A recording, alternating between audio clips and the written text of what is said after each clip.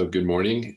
This is the House Healthcare Committee on Thursday, April 15th, which would be tax day, but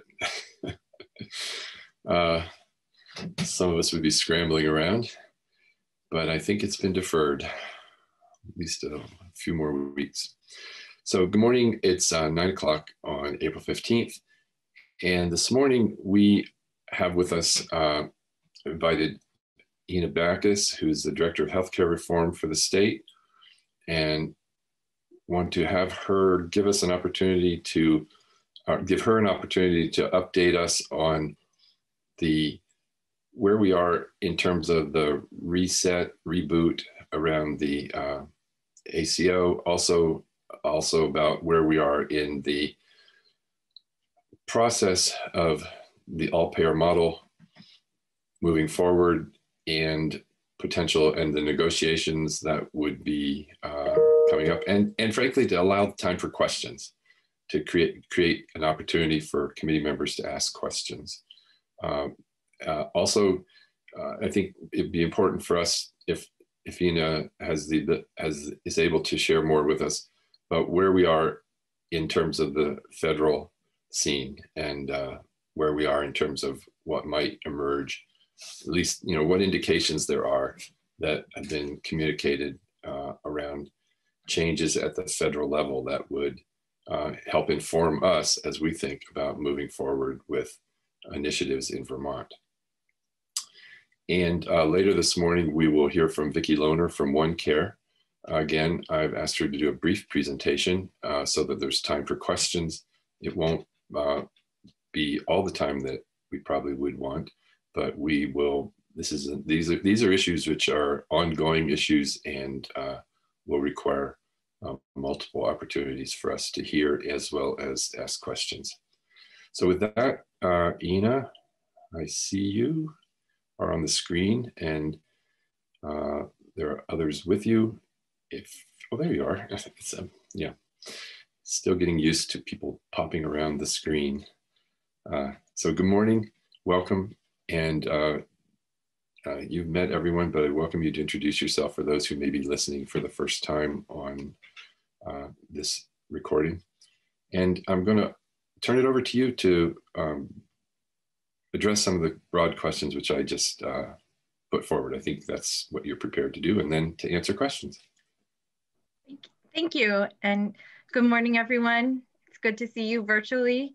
For the record, my name is Ina Backus. I'm the Director of Healthcare Reform at the Agency of Human Services.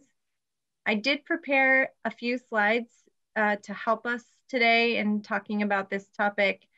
And if I am allowed to share my screen, I'm happy to do that and be the driver. Okay, I think Colleen can arrange that.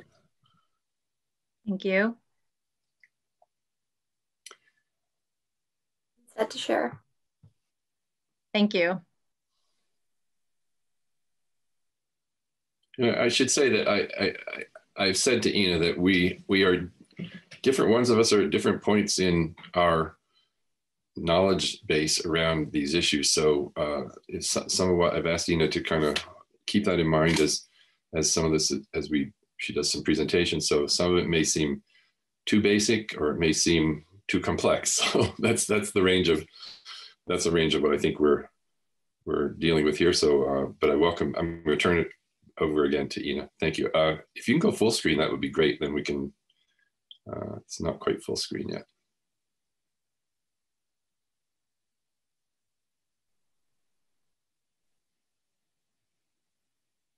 How's that?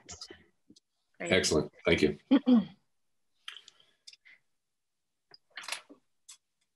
Thank you again for having me to discuss the topic of the all-payer accountable care organization model implementation in Vermont.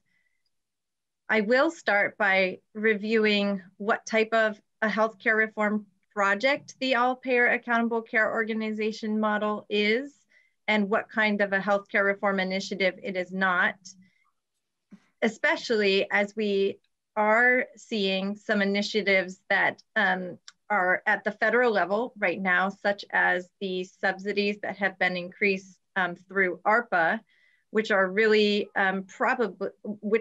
likely to contribute to healthcare coverage and are really focused as healthcare coverage initiatives. Whereas the all-payer ACO model agreement is focused on payment reform, meaning paying providers differently in the interest of curbing healthcare cost growth, and delivering care differently, both to improve quality and population health outcomes, as well as through changing the delivery of care to be more efficient and to provide for the most appropriate services in the least cost settings. We have a fee-for-service system, as we've talked about before, in this country and in the state of Vermont. Healthcare services are largely reimbursed through the fee-for-service methodology. That has been the predominant methodology for healthcare reimbursement for along the same period of time that we've had large-scale healthcare coverage programs like Medicare, Medicaid, as well as commercial coverage. Fee-for-service rewards the provision of each and every additional service without regard to the quality of those services being delivered or to the ultimate outcomes related to that service delivery. And that's why we, through this model, through this health reform approach, the state of Vermont is endeavoring to pay providers differently in order to drive that transformation in the delivery system, which will lead to better outcomes in terms of health. And again, we are seeking to curb the growth in healthcare costs through this model. I think I may have just previewed my own next slide, and I apologize. How do we address healthcare spending growth through this model? Really, the root of the payment change is, rather than to pay for each and every additional service, we can distill the approach of this model to setting a budget for the healthcare system instead of paying for each and every service, regardless of the quality or outcomes. And really importantly, ensuring that that budget is tied to the quality of care that's delivered and the improved health outcomes, and that payments are calibrated based on the quality of care and improved health outcomes. That it's not just a budget, no matter what, no matter if you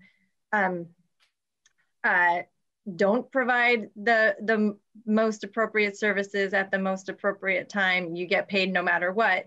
It's really looking at whether or not the healthcare system is high quality and functioning in a value-based model. And by value, that really means the quality of care that's delivered within a more reasonable cost growth trajectory.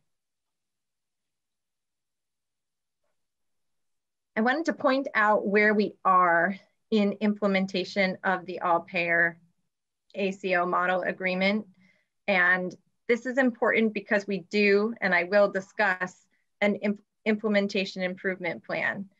We have, through the performance period in this agreement, seen very clearly that there are areas of the agreement that we need to improve our performance in order to maximize our performance at the end of the day in this model. The model was agreed to with our partners in the Center for Medicare and Medicaid Innovation in 2016. And after that agreement was signed, a performance year 0 was initiated to allow for the system to prepare for transitioning to larger scale value-based payment arrangements. The Department of Vermont Health Access, however, offered its fixed prospective payment model in 2017 for participating ACOs, and OneCare Vermont was a successful bidder. on that offering. And we'll talk a little later on about the RFP that Medicaid has issued. Vermont Department of Vermont Health Access has issued an RFP to solicit bids from ACOs for a next ACO or ACOs based contract. Then we have performance years 1. So when our performance in the agreement starts to be measured is performance year 1 is 2018. And we are now in performance year 4, 2021. And there is 1 additional performance year in our contract with the Center for Medicare and Medicaid Innovation. The Center for Medicare and Medicaid Innovation was created by the Affordable Care Act. It is provided for as an innovation engine for the country to promote different payment models, to promote healthcare reform that can ultimately be broadly applicable across states. However, the Innovation Center is testing and has been testing multiple different models. Just more than 50 models they have tested in the Innovation Center. And some of those models, like Vermont's, are more custom in nature. Vermont is one of 3 states that has a partnership with the Innovation Center for a truly custom arrangement. Maryland has a partnership, as well as Pennsylvania has an agreement with the Center for Medicare and Medicaid Innovation. The Center for Medicare and Medicaid Innovation was created by the ACA as, again, an innovation engine in the interest of improving healthcare quality, but also in the interest of developing models that would moderate healthcare cost growth and could be applied, again, across the nation as they were developed and tested. And what we see coming out of the Center for Medicare and Medicaid Innovation does include the Medicare ACO program and various versions of ACO models for Medicare. And there are many states with active Medicare and other payer ACO models. In Vermont, to change payment most effectively and to align the incentives for providers to change their business model, we and the Center for Medicare and Medicaid Innovation agreed that the likelihood of success would be stronger if the major payers of healthcare were aligned in that payment change, meaning Medicare wasn't coming into Vermont as the only payer that was changing payment. Instead, Medicare said, we'll work with you, Vermont, on your custom model, as long as you also guarantee the participation of Medicaid in paying differently, and you do everything in your power to invite the participation of commercial payers in participating and paying differently. So again, can I just step in and say, I'm sorry. So I see there's a question. I wanted to just check in and see whether we could take questions along the way, or whether if there's a natural pause and we'll take questions. What's your? I'm happy to take questions along the way. Okay, well then I'm going to turn to Representative Burrows, who has raised her hand with a question. And I don't want to throw you off track though, so that's okay. Thank you for taking my question. Burrows, I am glad you're allowing me to ask the question now, because I wouldn't possibly remember it by the end. But it pertains to what you're talking about right now. And that is, does the Center for Medicare and Medicaid Innovation allow its participants to view the specific plans of other states, or do you just get generalized information? Certainly, we through the Center for Medicare and Medicaid Innovation it has very public information about the models that it's testing. We certainly spent a lot of time talking with them because Maryland had an all-payer model prior to Vermont. We did learn from some of Maryland's experience in crafting our all-payer model agreement here in Vermont with CMMI. So CMMI shared about their experience with Maryland, and we also reached out to Maryland directly as a state that had a relationship with CMMI, and really spent quite a bit of time with them to try to learn from their experience and craft our model in a way that was responsive to what we were learning from them. So certainly there is an opportunity for learning and the sharing of information about the different models, most definitely. And you are allowed to, or you have access to specific I'm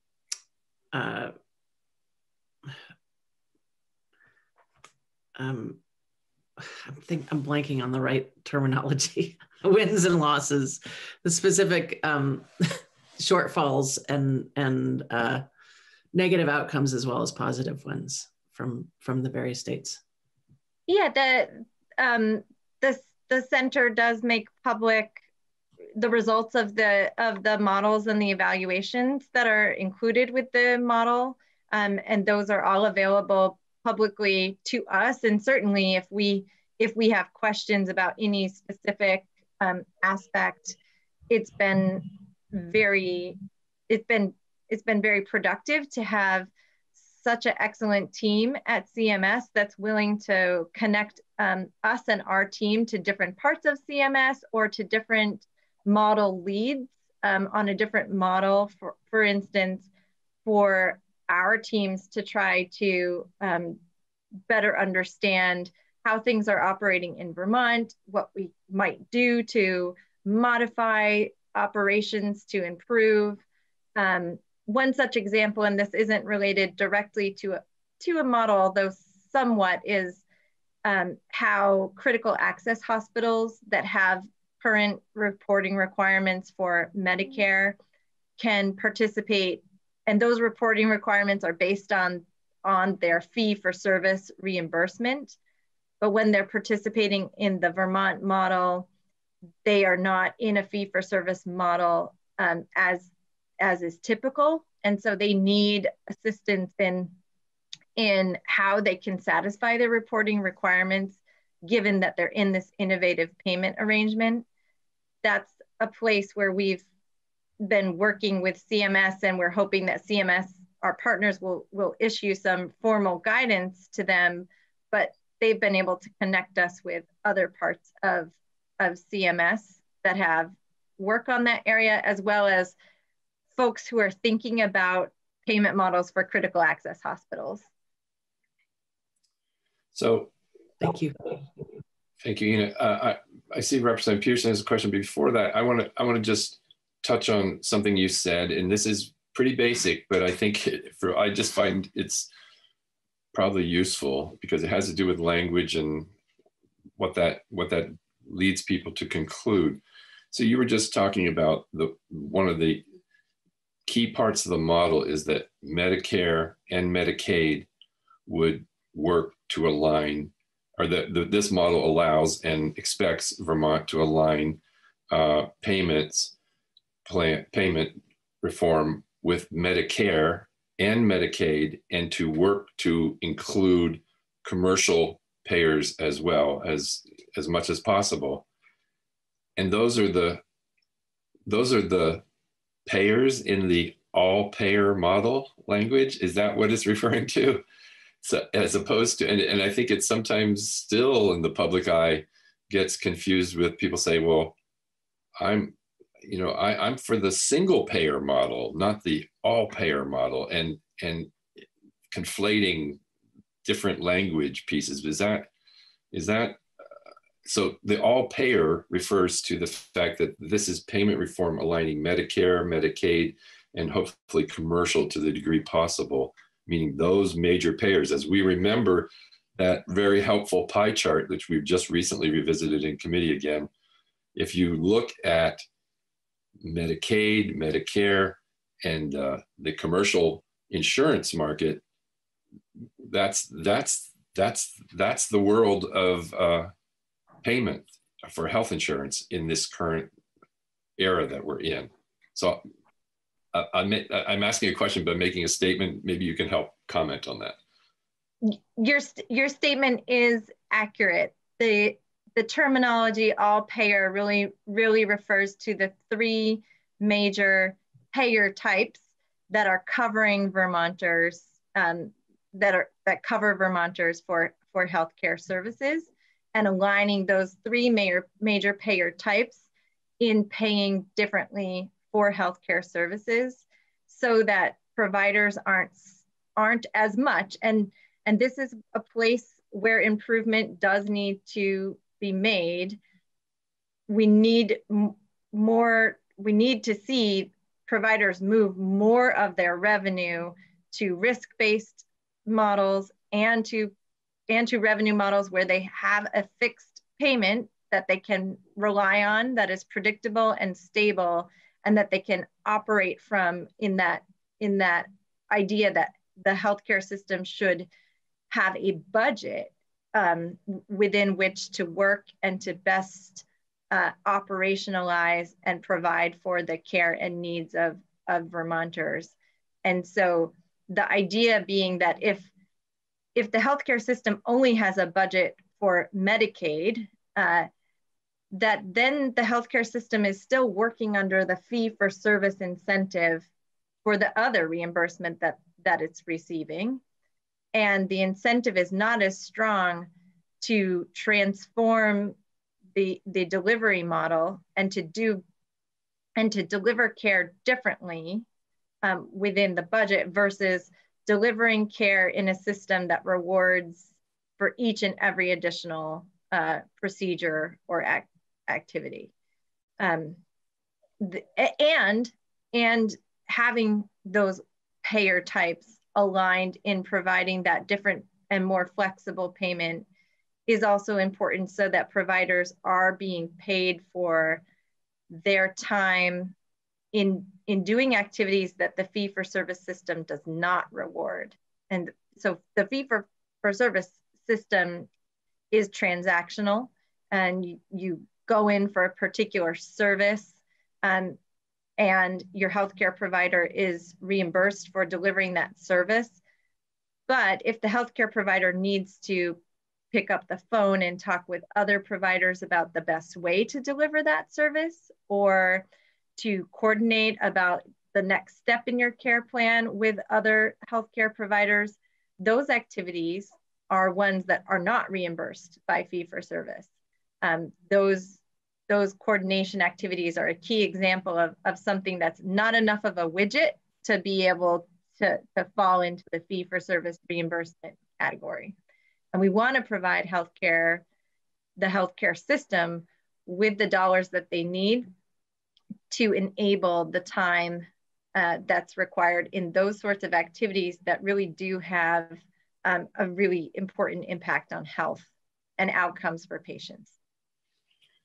Thank you. And again, I don't want to kind of overbeat this issue, and then I want to turn to Representative Peterson, who has a question. But so that what you've been describing is the alignment of the major payers, Medicare, Medicaid, and commercial insurance, and that's the all-payer terminology.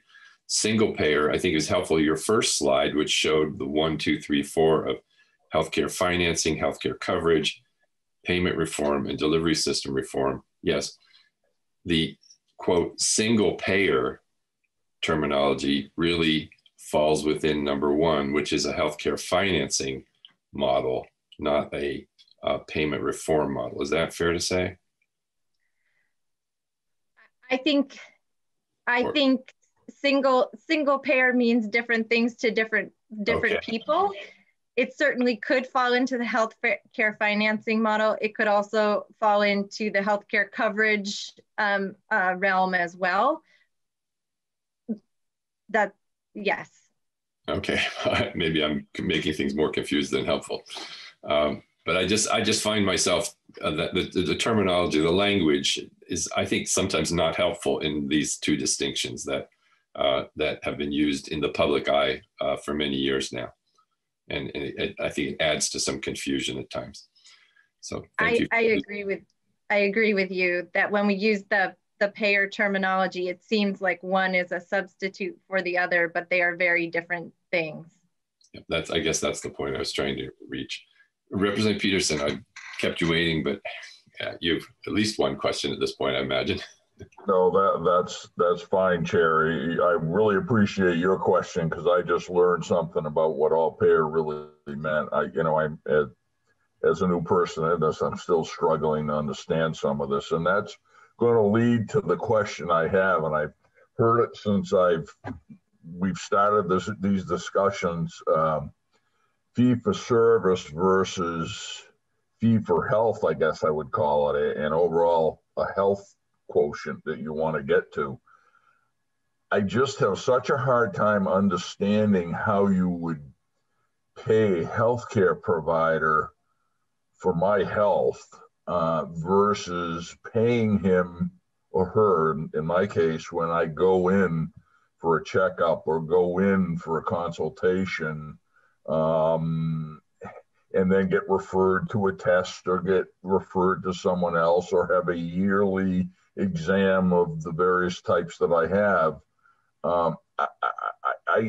I struggle with what you mean when you say payment for health versus a payment for a fee schedule, fee for service. I'm looking at the words here. I really struggle with that, and it sounds like it's what we're trying to get to and maybe are at, but I wonder how it affects insurance and health providers. Do they get different amounts of money? Do they make less under this system? Do they make more? Do they like it? Or I wonder how it affects the system, and I've never understood how you pay somebody for my health. Maybe you could help me.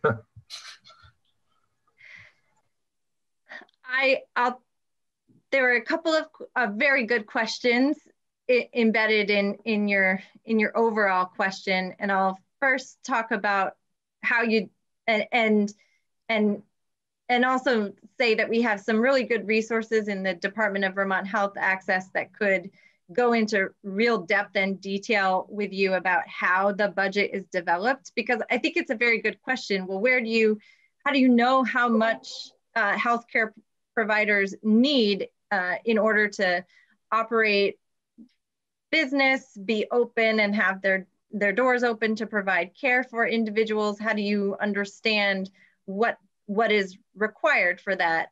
And there's been a lot of work in developing what we refer to as value-based payments, which can have components. The value-based payment can have a fixed component too, so that budget within it. But that value-based payment, it is looking back at what healthcare looks like historically, patterns of utilization for patients historically. So it does take into consideration, these are generally what the patients in our panel require in terms of healthcare services. And based on bundling up all of those requirements, then a reasonable budget can be set. I think that is the most grossly overgeneralized description of that I think is imaginable. And there is a lot of devil in the details to that. The generation of the budget or of the benchmark for what the healthcare providers are ultimately held to is a pretty scientific process, and there is also some risk in that. Imagining a situation like the global health pandemic that we're experiencing, that certainly throws off our expectations for what healthcare services look like. So there are it's by no means Like, that's a good answer, Ina. Thank you for that. And I assume that changes with your sex, with your age, with if you bundle those things that are required to keep, I'm 69, to keep a 69-year-old man healthy, that as time goes on, well, in my case, those numbers will go down, I hope. No, I'm kidding. It probably go up as you age and things change. So does that come into it? Your demographics obviously must. Absolutely, that's factored in. A good example is in the Medicaid program when we think about how we call it rate development. The team calls it rate development. Those rates tend to look quite different for children than for adults. And you can imagine that's because children are in most cases much healthier than adults, do not have, in most cases, this is not in all cases, of course, but children as a general group don't have the prevalence of chronic disease, for instance, that we see with the adult population. So that's absolutely right, that beneath that, those things are all taken into consideration. They're factored in. Okay. I have many more questions, but we won't have them now. Thank you. Well, can I just say that I think these are the kinds of questions that really are important to ask, because even for folks who are been around for a while, it's like some of these, there's many issues that there are to really understand. And I would just say, Representative Peterson, I think you may have just coined a phrase that I found useful when you said, well, as opposed to fee for service, fee for health. It kind of captures something in a way that makes the two, when we say value, we're talking about value-based payments, which I think is what I think that would be, and I'm going to look to Ina now, that's the phrase that's used in the jargon of this world right now to contrast it to fee for service. But in some ways, fee for service versus fee for health kind of captures it somewhat more clearly in my mind. And so you may have just coined a phrase.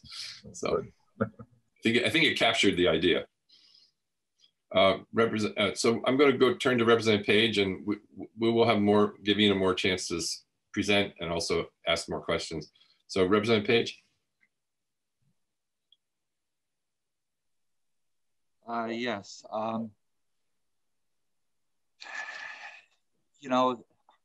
Our health care in Vermont is very difficult to understand for anybody, including members of this legislature or this body. And it kind of reminds me of Winston Churchill's comment where he said it was a riddle wrapped in an enigma, talking about the former Soviet Union. And I kind of look at our healthcare system in that way sometimes. But I'm looking at your slide here, and I see payment reform, curb healthcare cost growth, delivery system reform, improve quality and population health. And I have to ask, our healthcare costs continue to go up. I'm not certain that our quality of healthcare has really improved that much. Could you explain that? Or tell me why I'm wrong in such an assessment? And then I'd like to go back to the previous slide where you have the well, we'll just talk about this slide right now. I don't think that your assessment is incorrect, and that is why we are in this program of healthcare reform. Healthcare cost growth has not been on a sustainable trajectory. Healthcare quality should always be a focus of continuous improvement, but in particular, healthcare quality in recent years, there are some key areas where we need to see improvement. As far as the all-payer model as a reform initiative, going back to the timeline slide now, we are in performance year 4. We have had 2 complete performance years, 1 and 2, with there being over that time, as anticipated, a growing scale of participation in the model. And I'll talk more about this as an impetus for our improvement plan. We have not reached the scale of participation in this model that's necessary to really tip the balance in terms of a revenue change for providers and for the system. So do we know when we're going to change that? You know, are we just going to, you know, have another 5 years and be basically where we are now? At what point do you think we're going to see, you know, some the change, some improvements? Yes. One of the things that the Center for Medicare and Medicaid Innovation has observed about the models that it's tested and is testing is that when those models have voluntary components, it's hard to set a deadline for, or it's hard to set a mark, draw a clear mark for a conversion to a different revenue model. I think there's, the question was asked earlier about where CMS is headed. I think there's reason to believe that CMS might be headed for some more mandatory payment change, where payment change is, it's not a voluntary change to a new revenue model. Medicare will only pay, for instance, in a new way. Medicare is only willing to reimburse providers that will accept that changed revenue model. And that gets to your question about when will the balance be tipped. I think that there's a balance to strike for providers in terms of their readiness to participate in these new models. And at the same time, I think that as the federal government continues to drive harder on changing the way that healthcare is paid for, that we may see the balance start to tip more in that direction.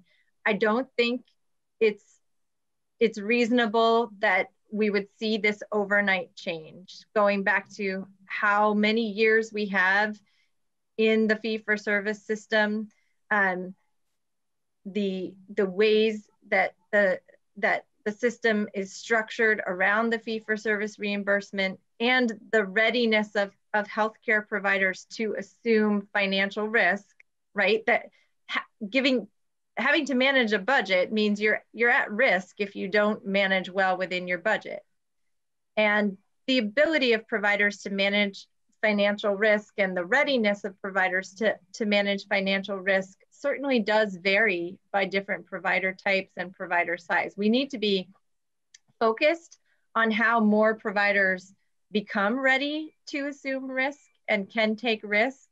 And that's an important piece to drive more revenue towards the new model of budget. But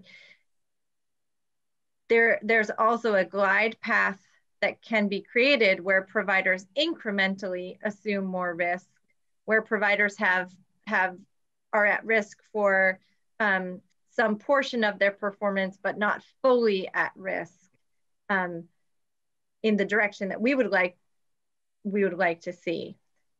I think it's reasonable to consider that it's reasonable, to consider looking at timelines for risk assumption. Okay, and if I may, Chair, I have one more question regarding this slide. Sure. Everything I read about the governor and Secretary Smith, it looks like we're going to continue on after 2022 with an agreement, I believe, with OneCare. Is that correct? First of all, and one of the things I wanted to say meant to say earlier is we have an agreement between the state of Vermont and the federal government that allows the state of Vermont to customize how Medicare works in the state. Our agreement is an ACO model agreement, but our agreement is not a contract with OneCare Vermont. We, through this agreement, offer that ACOs in Vermont can be paid differently, and there's no prohibition on other ACOs operating in the state of Vermont. We only have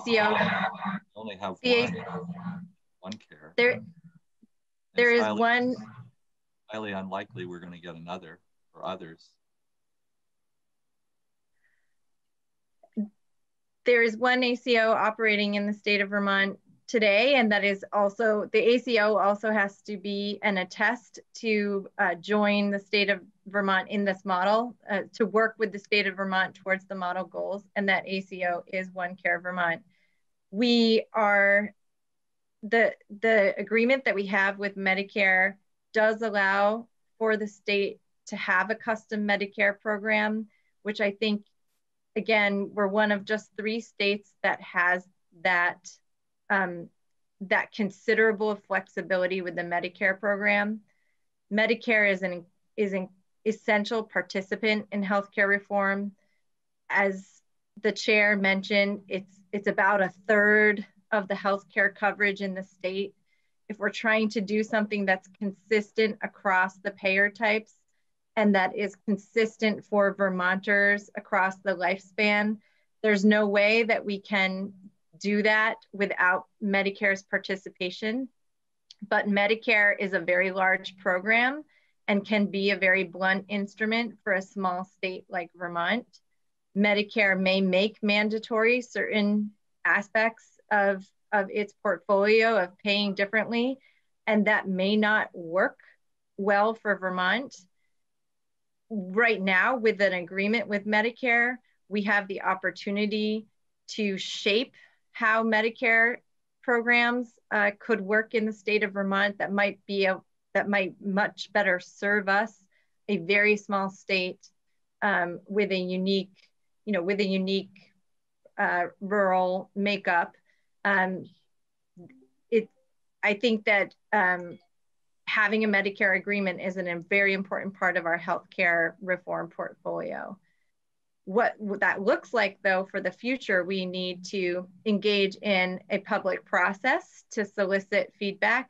We need to look very carefully at what is working in this current agreement and what is not working. One of the things that we know is not working the way that we would like it to is, in fact, how Medicare is paying ACOs in Vermont. We'd like Medicare to pay ACOs in Vermont more like how Medicaid has developed the payment model.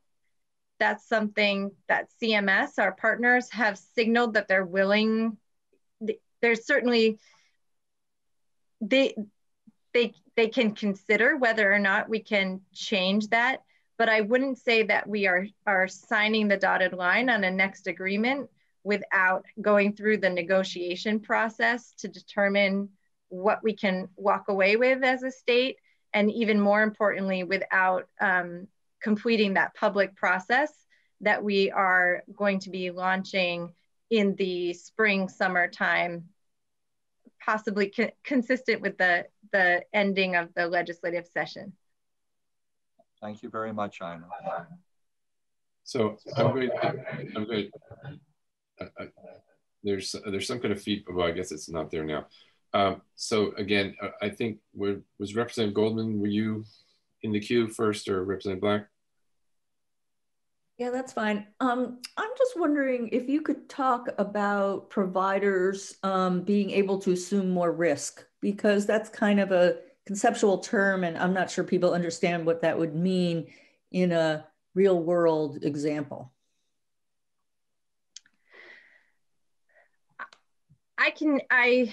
Yes, I can give it my best shot, and then it is technical and different for different providers, certainly, and it might be a question you would also ask OneCare Vermont as it is developing risk models and has risk models where providers are at risk. But essentially, what I mean by that is that a provider has to have a healthy enough balance sheet and the ability to manage in a scenario where if the spending goes over budget and the provider is accountable for that spending over budget, that can be absorbed, so to speak, in the provider's overall financial picture. Some providers also may not have the ability yet to be able to work with an alternative payment that's different than fee-for-service.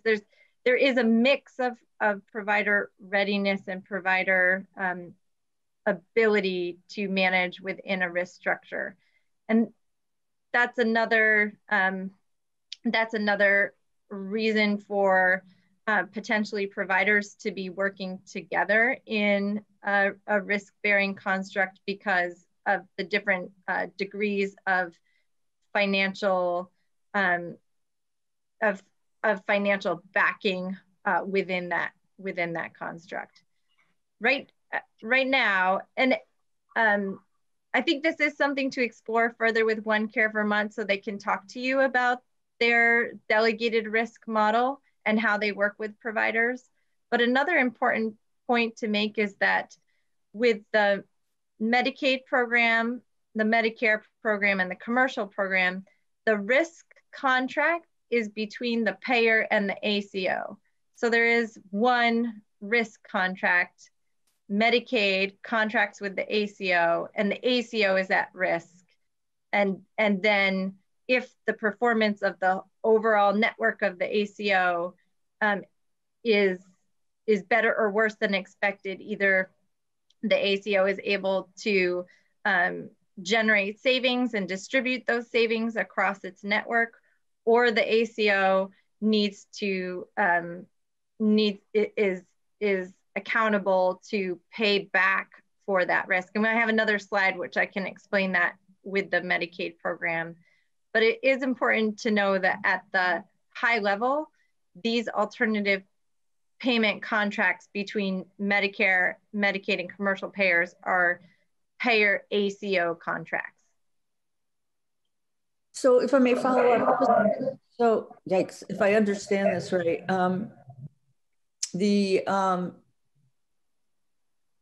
the risk is to, oh, never mind, go ahead. We'll come back. Yeah, Okay. I'm just trying to understand, because what I recall was that you didn't have scale, you didn't reach scale on the provider involvement, although I understand that most of your involvement is through the UVM practices. And I was just wondering how this risk possibility and exposure is affecting practices in participation. The risk exposure does affect participation, and I'll give an example of that. One of the and it was a recommendation for improving in the performance in the agreement, in particular in light of COVID-19 and its impact on the financial health of Vermonters, and Vermont providers and Vermonters. When you're at risk, as an entity at risk, you need to have money in reserve to manage that risk. In the case that you don't perform, that you don't have a good performance.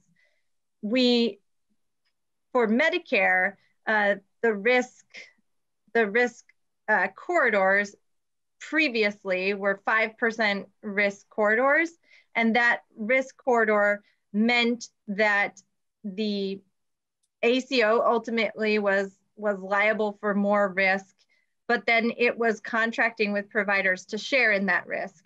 And again, the ACO, OneCare Vermont, I think, will be better suited to describe to you exactly how their risk model works.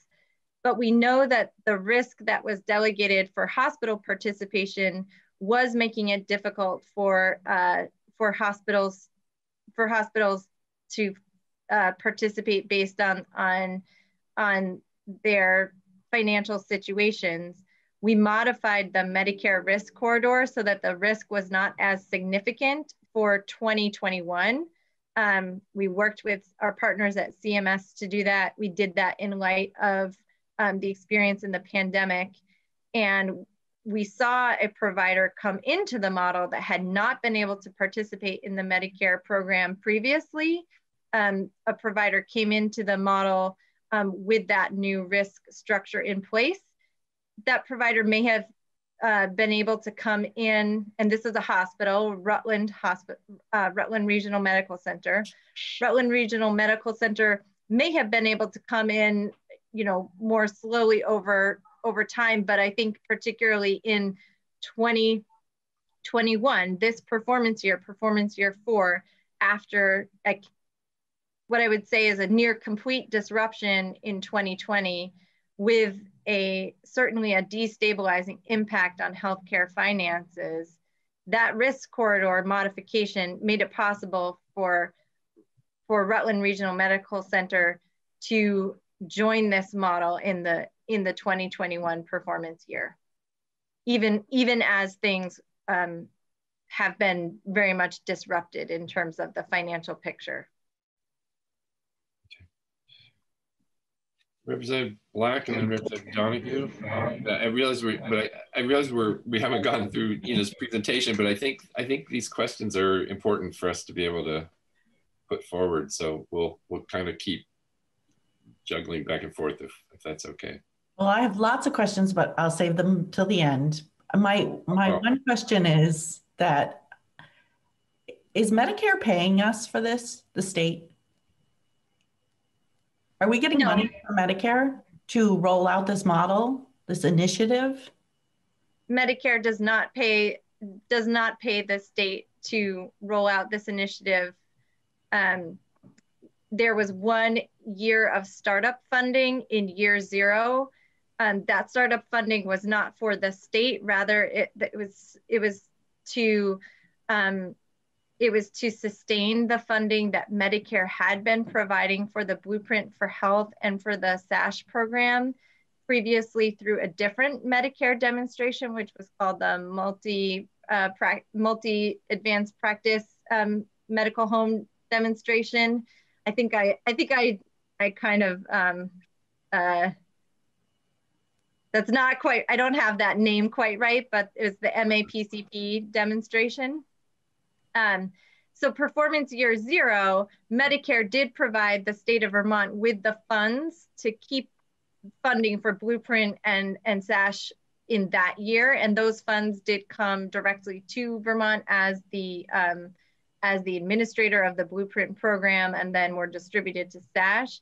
Those funds now come to the state of Vermont. They come through the state of Vermont as a modified total cost of care. They come into the state of Vermont, but they only come in through the ACO. They don't come to the state as an entity. So we're no longer getting money for Blueprint and SASH, but the money for getting it to the ACO to replace it. The money for Blueprint and SASH never came to the state of Vermont previously in the demonstration. It went directly to providers from Medicare. We had 1 year where it didn't go directly to providers because the providers weren't, the One Care Vermont was not set up in a relationship with Medicare in order to receive that money and distribute it to the Blueprint for Health and SASH.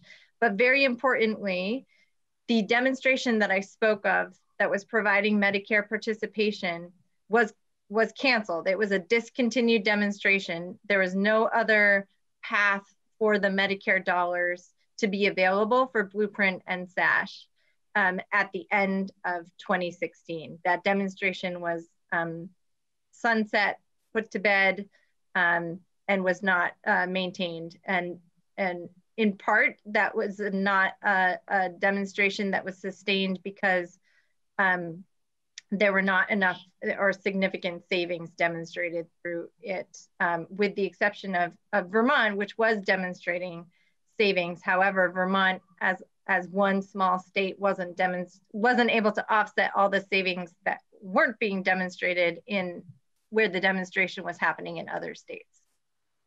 Okay. I guess I'm just trying to really get at, what do we stand to lose if we discontinue this after 2022?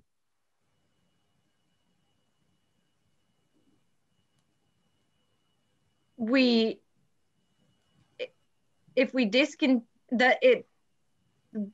our relationship with Medicare is very important in terms of having an aligned, the ability to align reform initiatives across the payer types to make them as uniform as possible, because and the administrative burden is a key aspect here that also drove this initiative.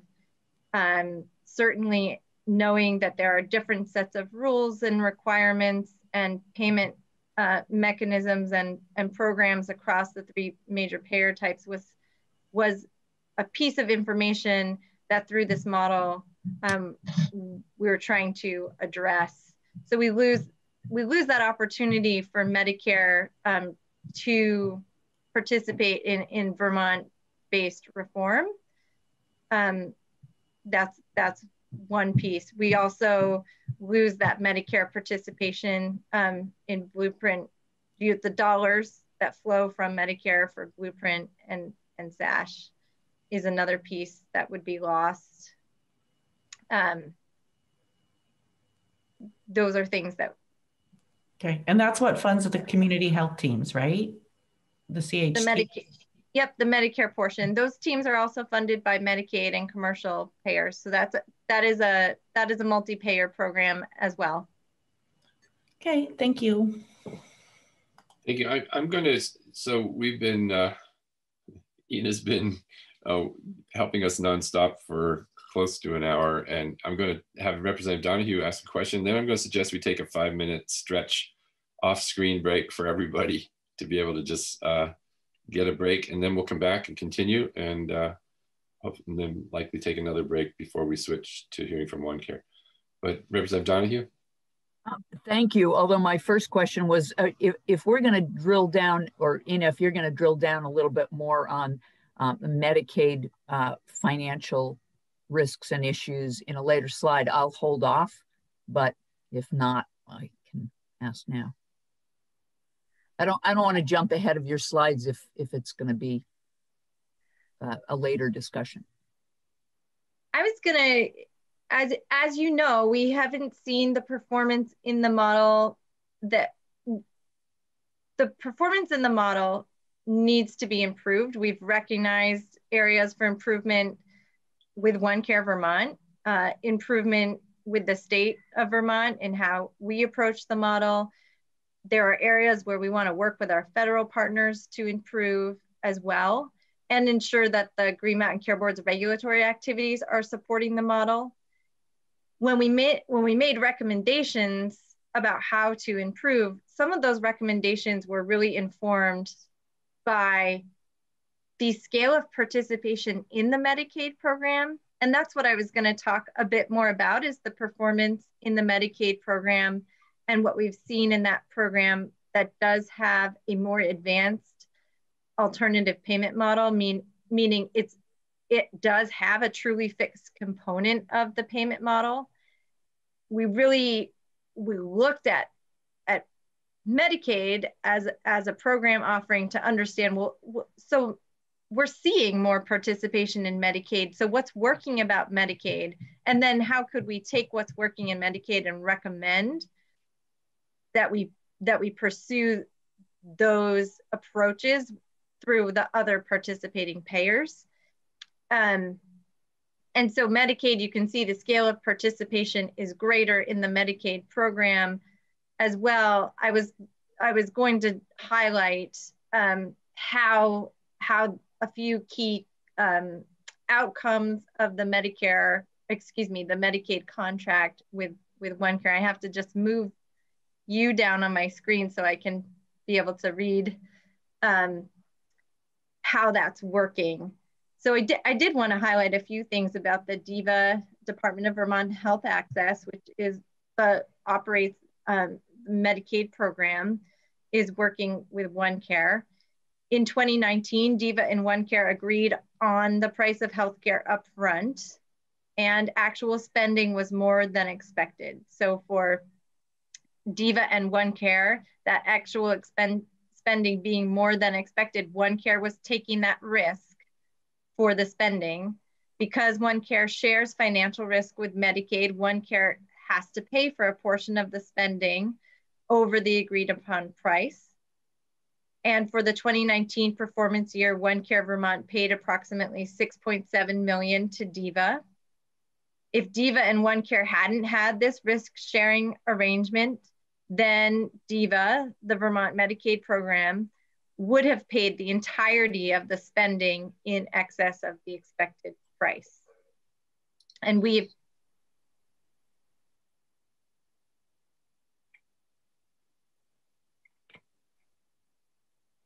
I was only going to add that this is it's a very common liability in a fee-for-service system where you do estimate what you think your fee-for-service spending is going to be. If the fee-for-service spending exceeds that, however, the department pays that. They've paid every fee-for-service with no sharing of that risk. Okay, my question I think steps back a little bit further back from that. When the all-payer model was first, conceptual and developed, I think one component of it was that Medicaid, part of its commitment was to be increasing rates a little bit closer to meeting costs rather than underpaying and therefore increasing the cost shift. And, from a legislative point of view, it's great when the DVA budget isn't, skyrocketing because rates are going up. But in fact, we haven't increased them. And I think the effect of that is that when there are savings, they increasingly go only to Medicaid, not to commercial payers.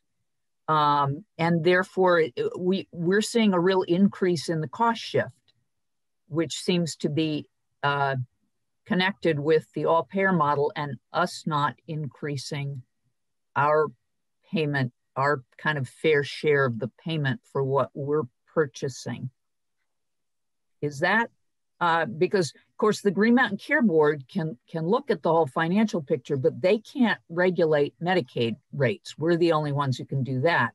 So if the cost shift is increasing because we're not even keeping pace, let alone reducing that gap, which I think was one of the sort of agreements on the large scale, then we're increasing the cost shift. And that would mean commercial insurers, who are the smallest participants in terms of that end of the scale, would have even less incentive to join because they're not going to get to share in the savings as much if the bulk of the savings end up going to Medicaid.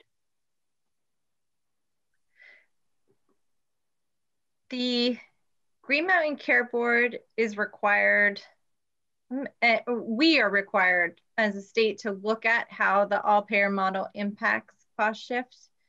And I don't want to inaccurately represent what we've looked at, and would invite Green Mountain Care Board to talk more with you about that analysis. But I do think that the upshot is that the ACO program is not exacerbating the cost shift.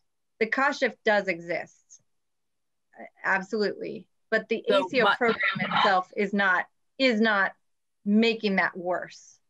Okay, that may be something we should hear from the Green Mountain Care Board, because I had heard that it might be making it worse, but that it certainly is not improving it, which had been one of the, one component of what we were supposed to be doing as part of our agreement with the federal government. So, all right, thanks. Thank you. Okay, I am going to just, I'm going to take executive charge here and suggest that we take a 5-minute screen break. I think give everybody a chance to stretch. We have several hours ahead of us still, and I think that will serve us all well. So right now, well, let's say we'll be back at 10:15. That'll give us a little, what, 7? Yeah, a little more than 5 minutes. Let's be back on this.